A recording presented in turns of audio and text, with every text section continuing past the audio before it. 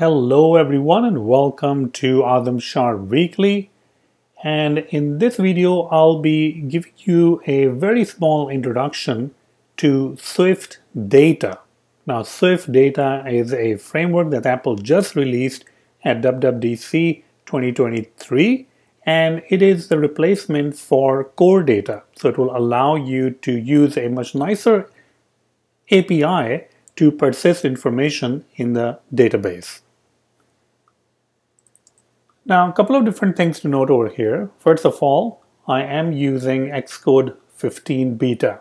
Now, Xcode 15 beta is a little bit rough. As you'll see, it takes a lot of time to run the simulator. When you type in the text box, it has throwing all sorts of weird errors, but you need Xcode version number 15 to run this. The target is also set to be iOS 17. That's the important part. Let me go ahead and highlight that for you. Where does it go? Now I am lost. Here we go. iOS 17. Okay, so we are using iOS 17. And I'm already creating like a very basic interface. You can see we have a title. We don't even need it's completed, by the way, but I'm just adding a toggle. One of the things that I noted when I was using Xcode previews is that it will save the data, but when you run your application again or you refresh your Xcode preview, it will be gone. So I'm just going to try to run it on the real simulator. So let's see what happens. So the first thing I need to do is to import SwiftData. So that's a new framework that Apple added. Now the user is going to be adding information or entering information in the title text field right there, and they can also toggle the switch or the toggle on and off. The button over here doesn't really do much, so this is where we will be saving the information. But when we're saving the information, we need to create the model that what information, what data, what structure entity we want to save. So with SwiftData, we can go ahead and create a class.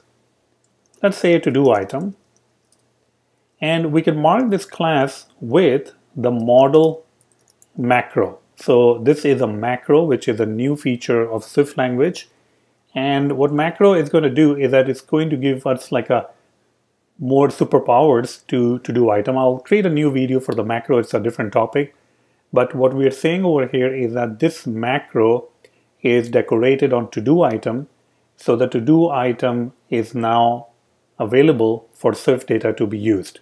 Now currently we don't really have anything in there, meaning we don't really have any properties in there. So I'm just going to go ahead and add some properties over here. There we go. There are two properties, title and completed, and the initializer. The other thing that we want to do is we want to load the model context. So just like the manage object context, but this time, since we're using SwiftData, we'll be using the model context. We'll use a private var context. Okay. Next, we can simply start using our to-do item class that we created. So I can go over here and create a to-do item, which will be a to-do item. I can pass in the title, which will coming from the text box, which is title, and is completed. Once I have the to-do item, I can go ahead and add it to the context. And this can be done by simply saying insert and then the model. Now when you add something to the context, or when you insert something to the context, this means that the context is now tracking that particular entity or the model that you just inserted. Okay? But it shouldn't be saved to the database yet. If we want to save something to the database, we have to call the save function. And this function can blow up, so we have to make sure that we are catching the error. So if you want to catch the error, which is a good idea, then you should wrap it with try catch. All right, error.localize description. So this is going to allow us to save the information. And that's all the code we need. We didn't really need to create a data model file. We didn't really need to set up the core data stack or anything. We're not using core data, we're using SwiftData. So it's a little bit more simpler. It kind of reminds me of Realm or even Fluent when you're working with Vapor applications. The next task is to display all the items and also delete the items. Okay, so if I run this right now, which I'm not, but if I run it right now, you will simply see a screen with the text field and the toggle, and you can save it, but what good is save when you can't even see it? So let's go ahead and create a different view that will be responsible for showing you all the task items. So let me go ahead and create another view. I'm just going to call it task list view, and you can move the view into a separate file. There we go. And this view will be responsible for displaying you a list of task items. Okay, so this means that you are going to be passing an array of task items to it. So the parent, the content view, is going to be passing items to the task list view. But now the question is, well, the parent view, the content view, how is it going to be fetching those items? So if you remember when you were using core data with SwiftUI, we were using the fetch request property wrapper. But now we can use something called a query. So query property wrapper allows you to perform, well, queries. So we can over here provide the sort order and all of those different things. So if I want to sort something, I can go ahead and say to do item dot title. This means that when we fetch the stuff, it will always be sorted. Forward order will be forward, meaning not ascending or in that particular order, like A, B, C, D. Animation spring, when it loads, it will have a spring animation, and then we will just go ahead and create, and we'll call it all to do items. That will be the variable name, and it will be an array of to do item. And now wherever we want to display our task list view, we can simply pass in all to do items. And the good thing is that whenever you add a new task or a to do item, this query will know and it will get executed. It will fetch the new item or items, all the items, and then it's going to pass it to the task list view. Now, if we go back to the task list view is not really doing much. So let's go ahead and update this part. There we go. You can see that inside the task list view, we are using a list. We are going through it using for each. We're calling on delete also. So we will also allow the user to delete a particular task item. But we don't really have a delete function. So let's go ahead and add that function. Deleting is also pretty straightforward. We will go through all the index set stuff.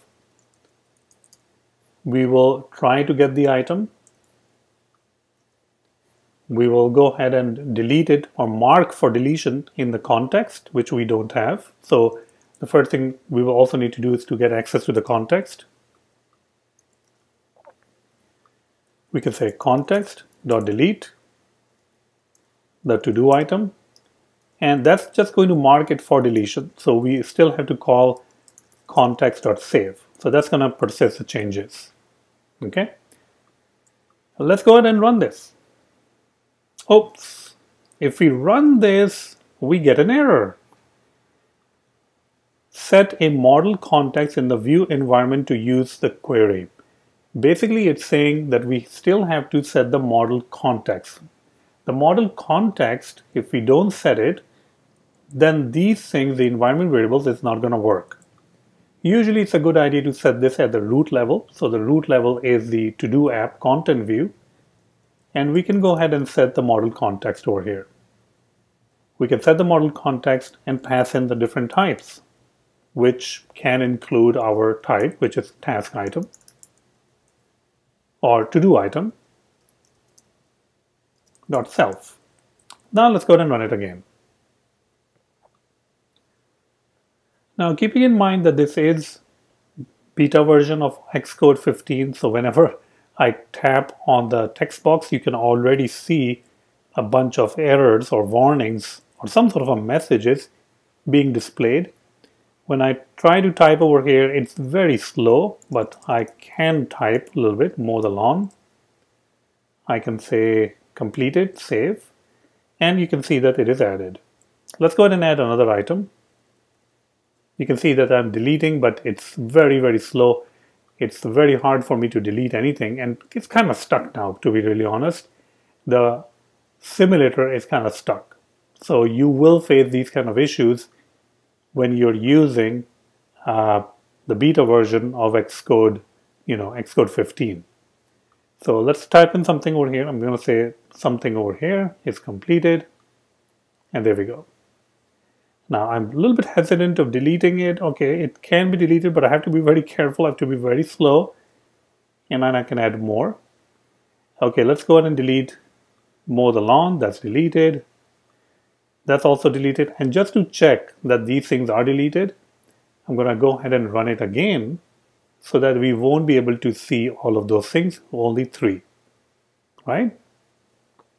So this was a very small, very basic, kind of like a hello world kind of a video for SwiftData. I will be working on a brand new course on SwiftData, so stay tuned for that. I'm still learning about this. This is a brand new thing, but I'm definitely excited about it, and I think you're gonna love it. Thank you so much. If you like this video and want to support my channel, then the best way would be to check out my courses on Udemy.